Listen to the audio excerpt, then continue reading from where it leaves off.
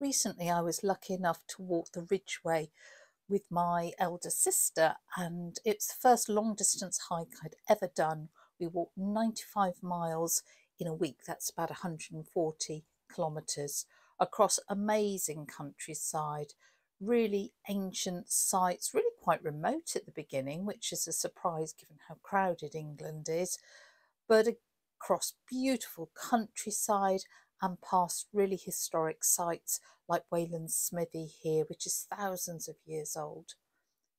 We then walked along the Thames, where it started to be a little more crowded, which was stunning. And we hit the one week that was 30 degrees. We saw hunting barn owls, we saw hares. Of course, it wasn't all hard work. There were ice creams to be had. And as you'd expect, I did lots of sketching, or as much as I could. So I want to share my tips and tricks and what materials I took when you are hiking and having to carry everything. And yes, we made it to the end and we are still friends. Let's take a look at what sketching kit I took with me, and then I'll tell you whether it worked or not and what I would take next time should I do this. I saw somewhere there's a phrase that when you're hiking, every ounce weighs a pound. In terms of my actual hiking kit, my sister, who I went with, is a really experienced hiker, and she told me exactly what to take. Literally took a change of clothes and a lot of blister plasters. First thing I did was actually find a plastic bag to put everything in, because we didn't know what the weather was going to be like, and if my rucksack leaked, I didn't want my art materials to get wet. Number one priority. Obviously, I took a sketchbook, and I'm going to show you that in a moment. I took water brushes. I took some dual tip watercolour pens in greys, a white pen, and then some waterproof fine liners, a little spray bottle. Oh, I've just had a thought. What would be good is actually to weigh these things. Let's see if there's a balance there. Just so you know how much all this weighed. So that was 14 ounces, and that is too much. And if we go for grams, just over 400 grams. So sketchbook first. Elastic bands, important part of the kit, and a bulldog clip, always really useful. So I was pleased with those. Come back to these in a second. First decision is what sort of book you're going to take. Now, we were walking the Ridgeway. This is a long distance path that winds across the centre of England. So I decided that the format I wanted to take was a concertina sketchbook. This is a homemade concertina sketchbook. I thought seriously about taking this little sketchbook because it's smaller and it would fit in more in my pocket. The reason I didn't was when I was swatching out colours before I went, I realised that they were bleeding through, and I do not want to carry a sketchbook where every other page can't be used because of bleed through. This is my usual sketchbook that I take. This is, you know, this was for holiday sketching from last year and so forth, and other bits of urban sketching, and it's a little moleskin, so pretty much the same size, and it's not watercolour paper, but it takes a wash, a light wash, and I thought about taking that, but as I say, the format I really wanted was so that I could document the journey over the week through that concertina. And I'll put a link in the description. This is homemade, ever so easy to make, and I've got a video about how I make a concertina. The paper is simply a heavyweight drawing paper. It is not watercolour paper, but you could make it with watercolour paper should you wish. If I just put the reverse side, you can see that I haven't had any bleed through, and there isn't really much cockling either, so I was pleased with that as a choice. I think it's important to consider what it's going to go through and to make sure that you do choose a really good format for the sort of holiday you're on. Say, this is hiking. When we went to Australia, this is the Etcher sketchbook I took with me. That was super for that experience. I've got a flick through and a whole load of tips on holiday sketching. So again, I'll put a link in the description. The next important thing I packed was a piece of kitchen towel. And there, isn't that pretty? That's a week's worth of one piece of kitchen towel for the week. I dried it out. It's really handy because otherwise I would be cleaning my brush on my leg. Just put that inside. And because this is a concertina book which would fall to pieces, that's where the elastic band came in. I wanted a really lightweight paint set and I had just been sent these. They are Viviva colour sheets, and I thought, what a brilliant way to test out colour sheets. So the watercolour is just painted onto these pages. There are little protective sheets in between. It's really lightweight. Yep, I'll take those. It's got a little palette here at the back that you can use for mixing. Either I can just pop that under there, or again, pop it inside, and that's all very compact. I took 2 water brushes. That's just me being a bit belt and braces. I thought, oh, what if I lose one? I won't be able to paint. What if one runs out?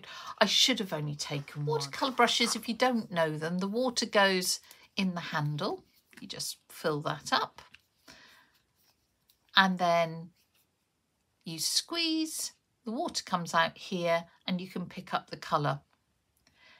So they are super convenient, but they're not great. Really hard to control the amount of water you're using. The bristles don't come to a great point. They are very nylon, you know, they're not great, but they are so convenient. And I think rather than trying to carry yet more water, we were walking in 30-degree heat. We were carrying about 2.5 litres of water for the day because there wasn't water en route. I didn't need to carry more water to paint with. I needed to drink it. So, you know, that was a good choice. Should have just taken one. Took a little spray bottle because I like to use spray in my work to get soft sort of diffusions. Was that good or bad? That's a bit of a marginal decision. I took these grey pens. They're not Tombow markers, but they're a cheap equivalent. They're from WH Smith's. They're water-based, so they blend really well. They've got a bullet nib at one end and a brush at the other. And I'll show you a couple of the sketches I did with those. Great thing about them is that you can add tone to your sketches without adding more water. And if you're working outside, drying your work is a real issue. As it happened, we hit the hottest week that I think the UK is known for ages. So everything was drying really quickly. But in the UK, it's usually cold and damp. So anything that lets your work dry quickly is a good idea. These are little waterproof fine liners, and I took a variety of widths from 0.1 up to 1 millimetre.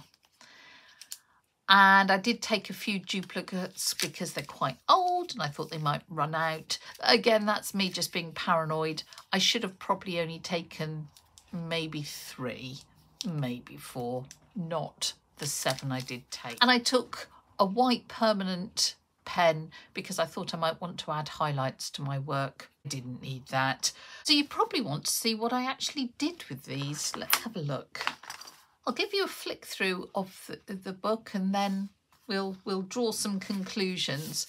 So we were walking along the chalk path, so very typical with these little stand of beech trees sort of on the brow of the hill. So I tried to capture one of those. This is Wayland's Smithy, which is a long barrow. Gosh, I think about 3,000 years old. Not quite sure of the date of it, with lots of local folklore and everything. So it was brilliant to sit and sketch there. We had amazing thunderstorms, and the sky went black and was approaching us. Luckily, we'd got to our accommodation. We weren't wild camping. I said, no, I need a B&B with a nice warm shower, thank you. I did make notes so I could remember things. This was sort of a view across misty valleys and so forth one morning. These were a couple of quick sketches I did with the grey tones, and I used them and then watered them down afterwards. This was a church when I was feeling particularly hot and tired, and I spotted a shady bench. So it was more the bench I was interested in than the church, but you know, a typical little English country church.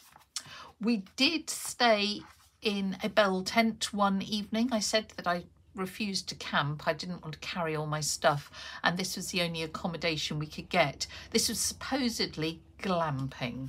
There was nothing glamorous about this. There was sort of a chipped mug and, you know, a bit of a squidgy bed. Hey, let's not be fussy. And I used watercolour and the grey tones on this. Again, another typical, the path stretching ahead. I'll come back to that. And then this was the view right at the end. This funny white splodge here is actually a lion cut into the hill. It's near Whipsnade Zoo, and there's a chalk lion there. And this was we were waiting for my husband to meet us at the end with the very important picnic and bottle of bubbles, and I did that. I had a spare page, so I thought it would be fun to do a little map of our route, where we stayed, and just remind myself of some of the things. I've got a surprise face because we turned up somewhere and there was no one there to let us in the middle of a thunderstorm. I was not happy. More thunderstorms. These are the plasters for my blisters. That's Wayland's smithy. We saw barn owl just hunting across the field. So I just put a few things in there. That is a scar where they are building HS2, the high-speed rail link, across the beautiful English countryside, and it is such a scar and such a waste of money, but I won't get too political. And those were bubbles at the end, so I just thought it was a bit of fun. So, tips. I'd never done this sort of long distance hiking. Multi-day hiking was exhausting, both physically and emotionally. You're walking for 7 hours each day, maybe a bit longer. So you have to be quick. I thought I was going to walk and sketch and wouldn't it all be lovely? No, you've got 10-15 minutes to rest your feet, do a quick sketch. So whatever you take needs to be fast. If you look at this sketchbook, which is what I did in Australia, we were travelling around in a hire car. I had more time. I had more emotional energy to do slightly more detailed work. I think my tip is be realistic. If you're doing multi-day hiking, great to take your sketchbook, but you will not be able to do beautiful finished work. You will be capturing what's going on. I took the wrong colours. I took these colour sheets because I thought how light they were, but these are not English colours. It did not look like that. Now, funnily enough, when I went to Australia, I was really disappointed by the colours I took because they weren't strong enough and bright enough for, you know, the rainbow lorikeet. I took English colours to Australia. I should have taken colours like this. These are made in India. They have the tropical vibrance. I think that would have been far better. And the colours I took to Australia, I should have taken here. So do anticipate the sort of lightened colours that you're going to encounter and match your colours to them. That would be my next tip. Take things that you can be speedy with, because if you're walking with someone else, you know, it's just not fair to spend an hour on sketch. You're talking 15 minutes maybe, and you need to get on before the thunderstorm comes in, or you've still got miles to go. I would absolutely recommend taking photos as well. but take them afterwards. Look first, sketch first, then have photos afterwards. Don't rely on your photos and think I'll do it when I get home, because you won't, and it's just not the same. I would recommend taking notes either on your sketches or just allowing a page, because you do forget things. You might have noticed in my kit, don't bother about taking a pencil and an eraser. Go straight in, because you have not got time to do all that sort of drawing and rubbing out. Just go for speed and immediacy.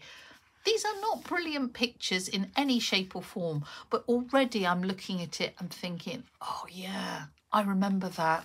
Oh yes, the feel of that place. Sum all that up, even though these are not brilliant sketches to be displayed, but they will prompt all those rich, juicy memories. Definitely be kind to yourself. Don't expect perfection, would be another thing I'd say.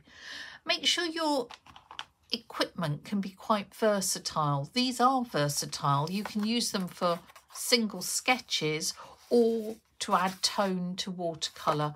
Take versatile materials and be ready to improvise. You know, day one, I absolutely knew I'd taken the wrong colours, because no English sky has ever been that colour, but I just had to improvise and just go with the flow. My final tip is just do it.